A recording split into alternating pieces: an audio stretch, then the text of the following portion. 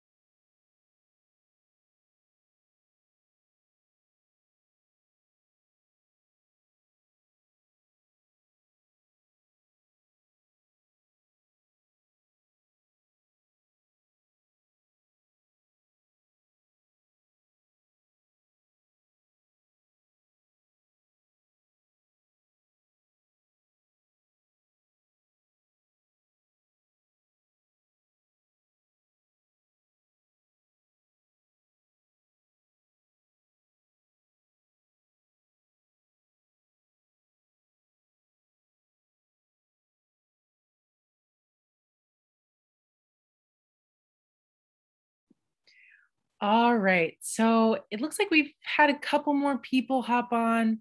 I'm sure we'll have a couple more people join us as we move along, but I think I'm going to go ahead and get started. Hi, everybody. Thank you so much for joining us this evening. I'm going to be leading you through the webinar tonight. My name is Ariel. I'm the partnerships manager here at Prompt. I also lead and coordinate all of our boot camps, as well as support our independent counselors and all the other high schools that we work with. So we're super excited to have you all here this evening in this very important webinar about crossing the finish line. I want to, before we get started, just make sure that I have everything in order here. As I see a couple more people joining us. Hello, welcome. All righty. So yeah, I think I'm going to go ahead and get started. I wanted to shout out Ms. Edwards. Thank you so much for coordinating this and allowing us to be here tonight and share this information with your families. I'm going to pause periodically throughout the presentation. We have a lot to cover and not that much time, but please, if you have any questions, feel free to utilize the chat feature or the Q&A feature. I'll be monitoring those as we move through for any questions, but let's go ahead and get started because like I said, there is a lot to cover this evening. So we are going to start off by reviewing some of the things that we shared in our personal statement webinars, if any of you were able to attend, but just a little refresher on what the data tells us about essays, admissions, the importance of college essays in the process. Again, they're very important. They've always been important, but since schools have gone test optional, they've become even more important. So we're going to just run through that because, you know, it's a great thing to just be reminded of. Then we'll brush up on the 5 traits that schools are looking for in their applicants. And then we'll head into some of the most common supplemental essays that you'll see. We'll talk a little bit about revisions and feedback, how you should be starting and ending your supplemental essays, and then just some other bonus material about polishing your essays and really getting things, you know, across that finish line. I will stick around for a bit at the end for any remaining Q&A. If there's anything that you wanted to know that maybe we didn't quite get to, that will be your chance to ask, all right? So as a reminder, we always talk about this lawsuit against Harvard that allowed this unprecedented look into their how they conduct admissions, which was a pretty big deal because schools usually keep that kind of info under lock and key. And what it essentially revealed is that colleges are using a holistic admissions process. And the personal part of the application is actually a key decision criteria. So when I'm talking to families and students, they are often focused on that academic score. So that's things like your grades, your GPA, your transcript, that school that you go to, the particular school that you go to, and then test scores if you decided to take those. So something to keep in mind is that I always tell students and families when I'm speaking with them, so think about how you're picking your schools, right? What you designate as a reach school or a safety school is often based on your academics, right? Do you have the GPA, the test scores that kind of match up with that particular population? So if you look at an applicant pool for a particular school and all of the students have the same GPA and test scores, what's left to differentiate them? And it's these things that make up these other 2 scores and categories here that you see on your screen. So we have your personal score, which consists of your activities and how you write about them. Essays, which is just as much what you write about as it is how you write about it. Rec letters, and then interviews if that applies to your particular situation. And then we have the other priorities category, which is the category that I say is kind of at this point, there's not too much that students can do about it, right? So the first point, demonstrated interest, which we're going to speak about a lot tonight, actually ties back to your essay. So I'm going to skip that point, but things like family income, whether you're first generation or not, where you're located in the world, whether you're a legacy or an athlete, those are things that you can't really change at this point. So we bring our focus back to that personal score. And if we take a closer look at that personal score, demonstrated interest, which I'll lump in, has to do with your essays. Your activities, you have to write about them.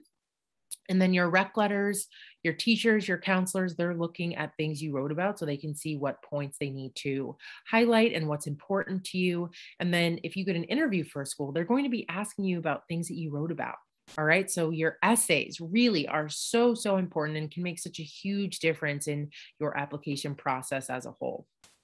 I briefly mentioned that lawsuit against Harvard. This is just a closer look at some data pulled from that lawsuit and that study.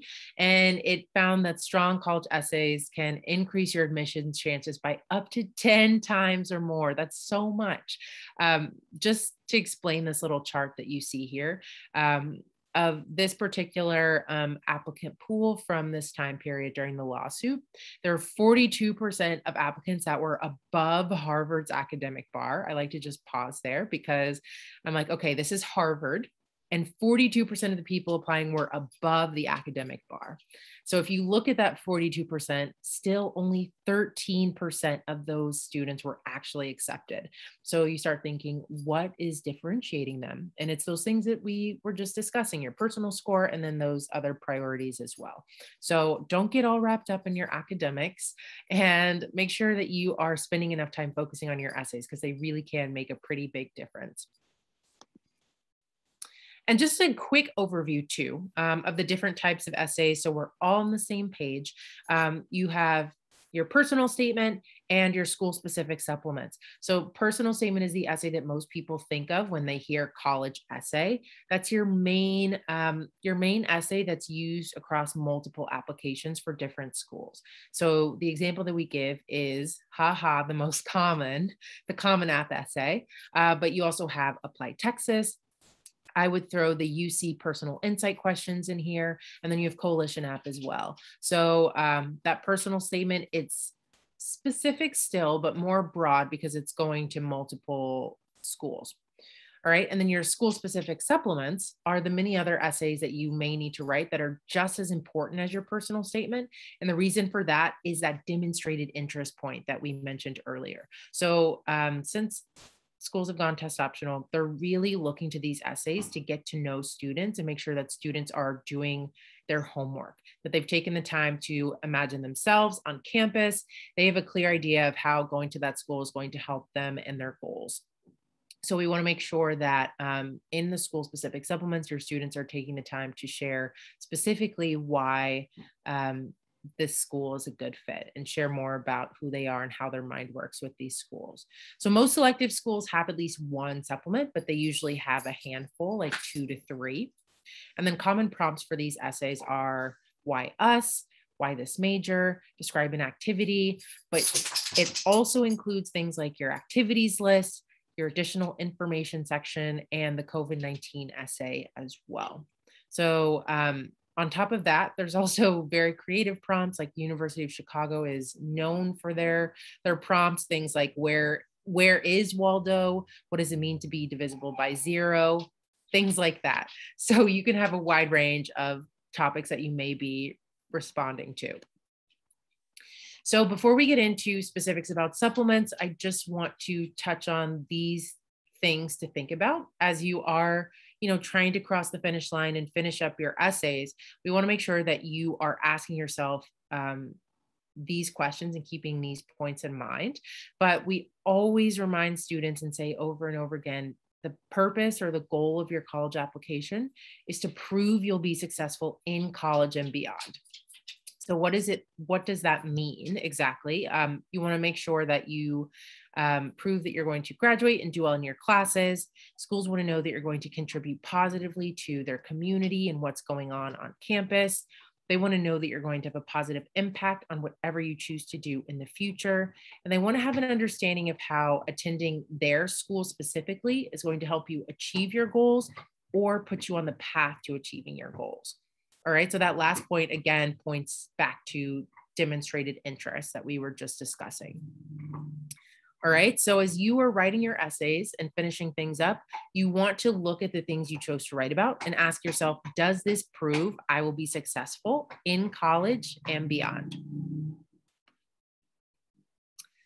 And then another point that we want you to think about as you are writing and revising is, do these things that I chose to write about showcase my top trait or my top 1 to 2 traits?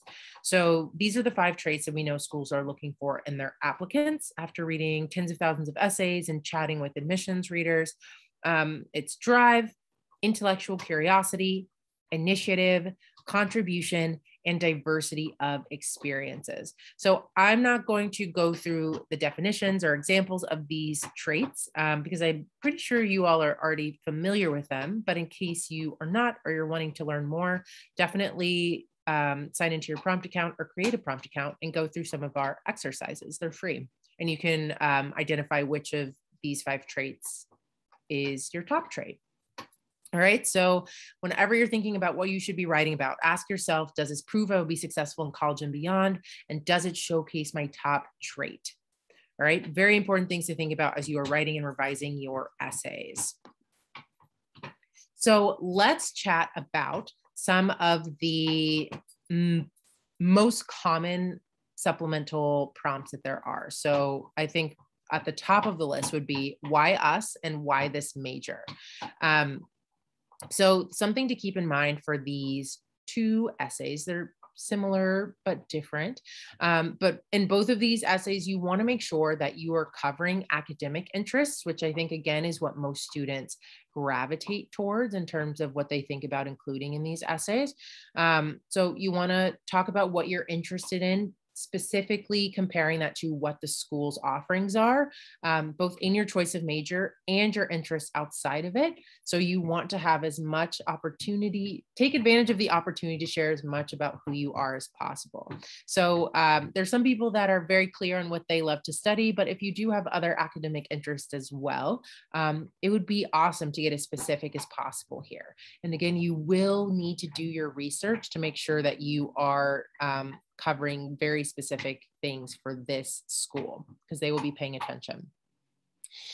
Something that students often forget to include are the non-academic interests. So schools don't just want to see who you are inside of the classroom, they want to know who you are outside of the classroom as well. So think about your hobbies and things that you like to do for fun. What types of activities and experiences does this school have that coincide with what your specific interests are? And again, make sure that you're being as specific as possible. And if you can find things that are unique to that school, even better. Some other optional categories here to think about: your values and seeing how they align with the school's mission, how your personality and values will fit in with the school's culture, thinking about your learning style and how different teachers may accommodate that in different ways, specific ways you can contribute to the school's community, which also goes back to proving you'll be successful in college and beyond, and things to avoid: location. So a lot of students think of this as one of the top reasons, but you have to imagine that there are, for example, if you want to apply to NYU and you say that it's because one reason is because you've always wanted to live in New York City, there are so many schools in New York City. So that doesn't really show that you have done your research and are interested in this particular school. So similarly, things like school rankings, big platitudes about schools' faculty. These are all things that can often apply to multiple schools, especially if you're applying to prestigious institutions. So avoid kind of generalizations and be as specific as you possibly can. We can't say that enough. So some other common supplemental essay topics: describe an activity is really common. Prompts that have to do with leadership, prompts surrounding community service or contributions. Intellectual curiosity is one that we're starting to see a lot. And then prompts that ask you about your passions. So something that we discuss with students as they are thinking about prompts like this, and creative prompts as well, is we want to make sure that you are not taking a prompt just at face value and thinking about strategic ways that you can share more about who you are, how your mind works within these supplemental essays.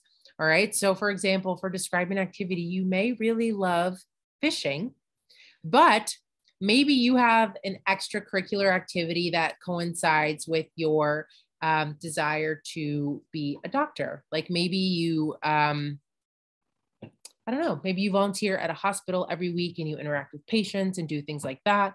So that's kind of a more, that shares more about who you are, what your interests are, gives more of a picture of how you are already pursuing your interests, how you might be successful in college and beyond, as opposed to just sharing like a random fact about you.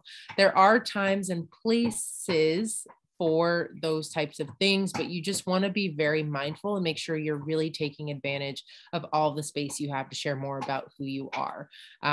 The better that you are able to have your reader get to know you, the better your chance of standing out and being successful. All right, I realize that I have not yet paused for questions. I don't think anything has come in the chat, but I will pause right now, check the Q&A in the chat. Feel free to include anything. I'm sorry, my dog is chewing on her bone right next to me. I'm not sure if you all can hear that. Okay, so it looks like there aren't any questions for right now. I think I'm going to keep moving because we are quickly running out of time. Oh, just had a question pop in. Will you also discuss early action and early decision? Sure. So early action, early decision can be very confusing. Early action is, well, maybe it's easier to start with early decision. So if you have one school that you know you absolutely want to go to hands down, you can apply early decision. If you get accepted to that school, it is then a binding agreement. So if you get accepted to that school, you must go to that school. If you have maybe a handful of schools that you're interested in, you can apply early action. And this just means that you are applying in advance of regular decision deadlines, but pushing in your application in advance, showing schools that you have that early interest. And applying early can sometimes help you in your chances of getting into a particular school. You'll have to check your specific school that you're interested in because not every school offers early action and early decision. So that's something that you can find on your school's websites. But it can be a good tool or strategy if you have an idea of schools that you really, really want to go to, just by pushing your applications ahead and really showing that interest that you may have. That's a good question. All right, so starting and ending your essay, and we'll kind of head into tips for revising here. So something to think about for your supplemental essays is the way that they start and end is different than how you're going to be starting and ending your personal statement. With your personal statement, you have much more word count to work with. That's usually around 650 words. And your supplemental essays are often shorter, around 100 to 250 words. And that can vary, but just on average. So we want to make sure that when you're approaching responding to these supplemental essays, that you're being very direct. So for these supplemental essays, schools are really looking for a direct answer to the prompt, basically right away. So we say answer the prompt in 1 to 2 words, but we mean one to 2 sentences. It's a small typo. So we just want to provide a sense of what's going on. So the problem, the activity, the situation, what the outcome was of that particular situation and what your impact was. If you're able to share some specific data and quantitative information, even better. And then the steps that you took to get there. So that's kind of how you should be thinking about how to approach responding to your supplemental essays.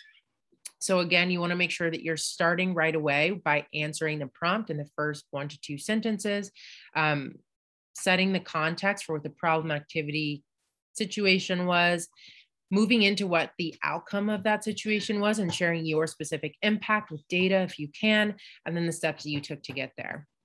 So once you finish these essays, since you don't have that much word count, you don't need to kind of wrap things up with a neat bow.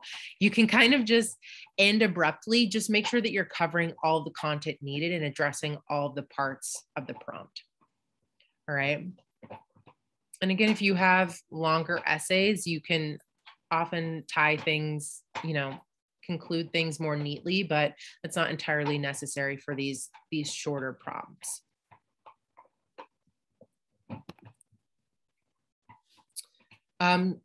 So as we move into talking about revising, something that's very important is how to ask for feedback on your writing. So working with students, we find that they often miss 2 to 3 opportunities to improve their content. And there's really 2 main reasons for that. The first is that they procrastinate and they wait way too long. And so they're not able to revise their essays as often as they probably should.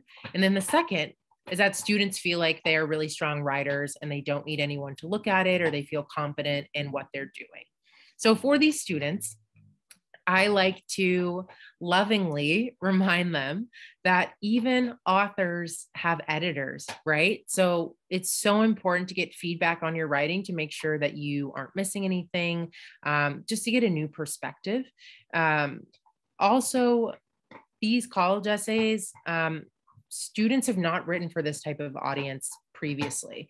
So they're used to writing for teachers, parents, maybe peers, maybe, but not for admissions readers. And the things that admissions readers are looking for are different than things that a teacher is looking for. Even a journalist who's, maybe handpicking their favorite essays for to share in the New York Times or what have you. All right. So it's very important to ask for feedback and to be smart about who you're getting feedback from.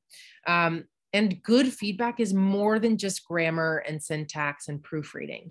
All right. So we want to make sure that you have the optimal content and structure for this type of essay, because again, you're writing for a very specific audience. These readers are spending on average 90 seconds per essay, so you don't have that much time. We need to make sure your essays are clear, concise, and in your own voice, while proving you'll be successful in college and beyond, and also showcasing your top trait. So when you're thinking about your content, you want to make sure that you're, first of all, answering the prompt. That's the most important. And then, like I said, does it prove you'll be successful in college and beyond? And does it showcase your top 5 traits? And for supplements, does it show your reader something new that isn't in your personal statement? Your supplements are the school's opportunity to get a look into how your mind works outside of, or in addition to, what you shared in your personal statement. All right. And structure, does the reader understand where your essay is headed? Your structure can really make a big difference in helping just the reader as they're speed reading through your essay, making sure they're easily able to just check off the boxes of the things that they're looking for. I saw a question come in. Are there topics to be avoided? A great question. Yes. So we want to make sure that whatever you choose to write about, something that we have students focus on is unexpected insights and unique themes. So an example of an expected insight and a common theme would be a student that writes about how sports taught her teamwork. And then the theme of the essay is hard work or something like that. So those are things that the reader is used to seeing. They see hundreds of essays with that, which makes them immediately uninterested and not wanting to follow through and read the rest of your story. So we want to avoid essays that have common themes and form expected insights. So topics of essays where this usually happens is sports essays, arts and performance essays, community service essays. You have to be very careful. Essays about culture, family, role models. Those 3 things can make for good essays, but they often tend to become about someone else outside of the student. So we want to make sure students are making themselves the main characters of their stories, right? It's your personal statement and they're wanting to learn more about you. All right, so those are off the top of my head, some topics to avoid. Another good question, thank you. All right, so we have 1 minute left. So let me just quickly run through some of these other points. So how do I know when I'm ready to polish? Once you have your content and your structure solid and in place, you have asked yourself, okay, does this prove I'll be successful in college and beyond? Yes. Does it showcase my top trait? Yes. Once you have all that in place, then you're good to go ahead and start polishing your essay, looking for grammar, syntax, things like that. Do I need to meet the word count exactly? Or no? Do I need to meet the word count exactly? You don't, but you want to make sure that you are sharing as much as you possibly can. Remember, each writing opportunity, each essay is a writing opportunity, right? You want to be able to share as much about who you are with these readers as possible. So the closer that you can get to your word count, especially for those shorter essays, is better. For longer essays, like there's some supplemental essays that are up to 800 words. You don't necessarily want to use all of that word count. In those cases, around a Common App size, around 650, 700 words is fine, because again, they're moving through these quickly. So you don't want to give them too much to look at. I'm over the word count. How do I know what to cut? So you need to think about, like I mentioned, making sure you're being as clear and concise as possible. Oftentimes students feel like they need to write with very creative flowery language. So those are the first things that need to go because you don't have the word count and space for all of that. And you're wanting to make sure that you are using all of your word count to just share information about you, your journey, the steps you took to improve and all of those things. So any kind of word count or stories or passages that aren't doing that, those should be the first things to go. And if you start looking at that, then you'll be able to very quickly whittle down your essays. Oops, I'm sorry. And then if you're way under word count, you're on the flip side of that. Think about, how do I add more details? Think about exactly those same things. How can you further prove that you'll be successful in college and beyond? What's another experience that you have that showcases you putting your top trait into action? Making sure that you are just as detailed and specific as possible. All right, I saw some questions pop in. Should we strive for one main trait in our personal essays or for more? So you only need one top trait. If you really cannot decide between two, then I think that's fine. But there's another misconception that students feel like they need to be like doing everything and good at everything in order to be accepted. But schools are looking to build well-rounded campuses as opposed to campuses filled with well-rounded people. All right, so they're looking for spikes of interest, and you can think about those 5 traits as different spikes of interest. So if you're able to just pick one trait and showcase you really putting that trait into action, then that's fine. If you have traits that are tied, you can use your supplemental essays to showcase some other sides of you and what's important to you. All right, so something that's important, again, using all of your essays to strategically highlight all these different parts of who you are.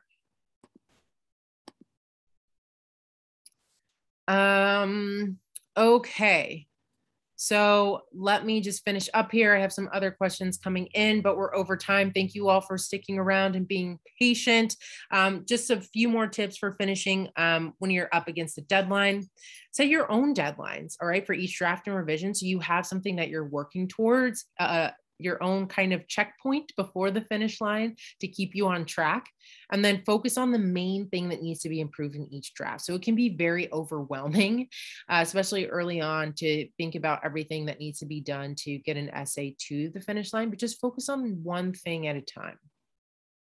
All right. We talked about how important it is to ask for feedback on your writing so you can improve. Definitely do that. And maybe find an accountability partner to make sure they can, you can help each other stay on track for deadlines and goals and things like that.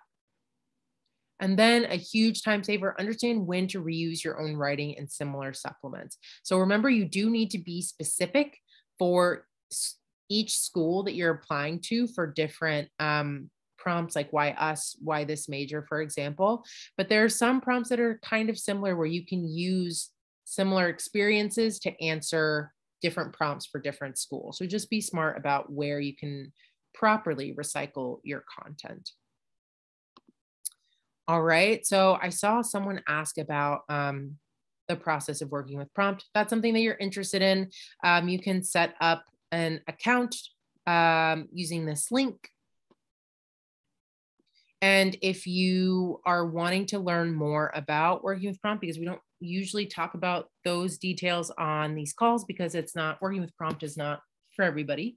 I'll drop a link in the chat for you to schedule a call to chat with one of our coaches for any additional questions that you may have. Give me just 1 second. I can drop that in there for you. But otherwise, that is it for our presentation this evening. If you have any other questions, I will be here. Feel free to ask anything you would like to know.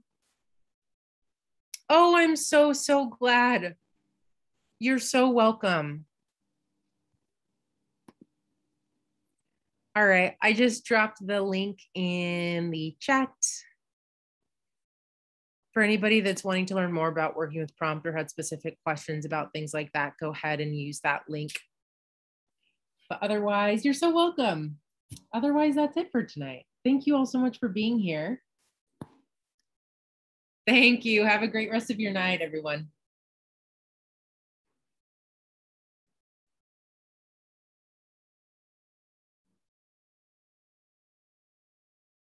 Ooh, a good question. Um, would it be okay to talk about specific things I noticed when I visited a campus? Absolutely. If you had the opportunity to visit a college campus, that's a huge bonus. And if you can share specific things that you notice, so avoiding things like I loved the energy of the intellectual energy on campus, or it was so great seeing students out on the quad and interacting. Most students have quads, and intellectual energy could be, for any campus. But if you were able to talk about maybe um, a specific lecture you were able to see, or a specific professor you were able to talk to that had some kind of meaningful conversation or anything like that, those are awesome things to include. You're welcome.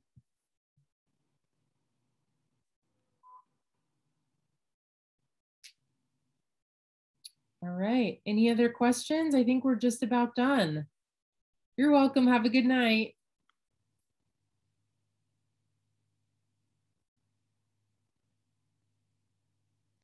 Students should start 2 months ago. If your students haven't started, definitely make them start ASAP.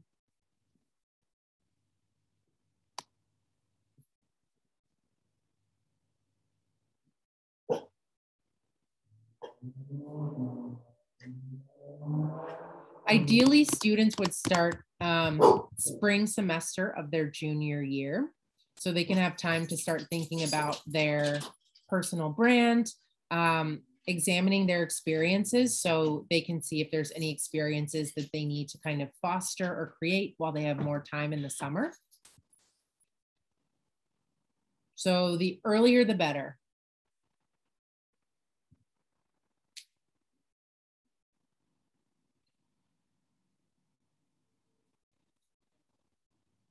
All right, I'm going to go ahead and shut things down. Thank you all so much again. Thank you for your wonderful questions. I hope this was helpful, and we'll send out this recording sometime soon.